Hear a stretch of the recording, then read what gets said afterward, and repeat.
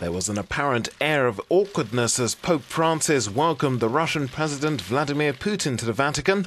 The pair met for about 50 minutes, and it's understood the issue of Ukraine dominated, with the men agreeing on the need to recreate a climate of dialogue.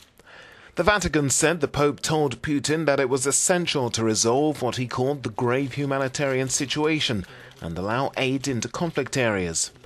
They also stressed the Minsk peace deal must be implemented to end fighting between Ukrainian government forces and pro-Russian separatist rebels allegedly armed by Moscow.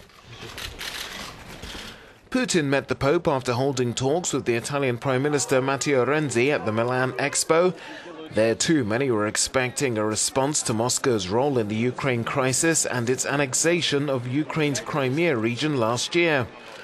But the Italian leader showed next to no sign of breaking ranks over European Union sanctions against Russia.